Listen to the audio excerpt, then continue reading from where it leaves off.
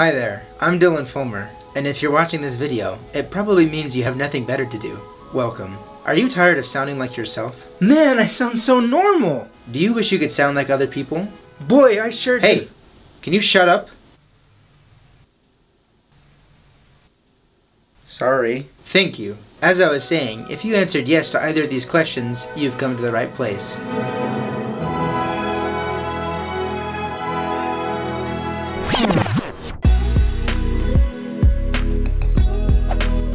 In order to sound like Gollum or Smeagol, you have to start by making an ah sound. Ah. Then bring your tongue back into your throat. Ah. We're not done yet. Next you have to make the clearing your throat sound while saying ah.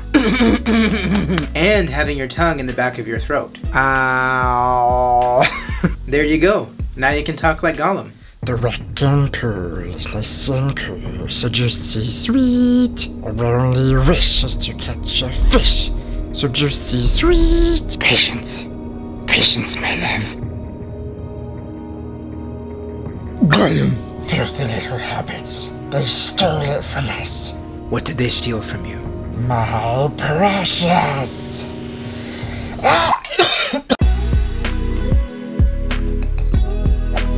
Stitch is a lot like Gollum, but it's a little easier. All you do is the same stuff for Gollum, but you cut out the clearing your throat step. Start with the ah. Now bring your tongue back. And there you have it. You're Gollum minus the bronchitis. Aloha, my name's Stitch. Ohana means family. Family means nobody gets left behind. Now, Batman is slightly similar to Gollum, but instead of the bronchitis, it's a lot of gravel stuck in your throat. To start off, you need to furrow your brow. Next, you need to get that gravel out of your throat. The rest is pretty natural at that point. It's not who I am underneath, but what I do that defines me. I'm not wearing hockey pads. You're the one pointing the gun, Harvey, so point it at the people most responsible. Because you were the best of us. He wanted to prove that someone as good as you could fall. Now, if you're still having trouble, I would recommend practicing by saying the word Rachel repeatedly. Rachel, Rachel, Rachel. Hey, can you shut up? Sorry.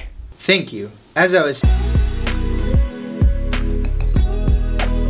Last but not least, we have Matthew McConaughey, and while he's not a fictional character, he sure is fantastic. In order to sound like him, there are only 3 things you have to do. First, you have to be tired. You have to sound like you just woke up from an awful nap or a horrible night with no rest. Gah. That wasn't a good night's rest. Next, you have to be a hick. You need to have a little bit of a country accent. Just a little bit, though. Ugh. Well, that wasn't a good night's rest. And finally, you need to go to the bathroom. I mean, you need to sound like you have to go to the bathroom. But in this case, it's a lot more mild. Once you have those 3 things down, you're ready to sound like Matthew McConaughey. If you give a man a fish, he'll eat for a day. If you teach a man to fish, he'll probably get mercury poisoning. Hey, I got a joke for you. Okay, let's hear it. What do you call a camel with 3 humps? I'm not sure. What? Pregnant. Oh no, we're all out of maple syrup.